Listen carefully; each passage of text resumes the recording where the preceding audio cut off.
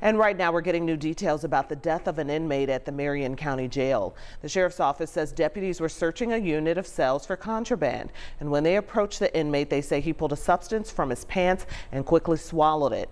The inmate then became unresponsive and did not respond to a dose of Narcan.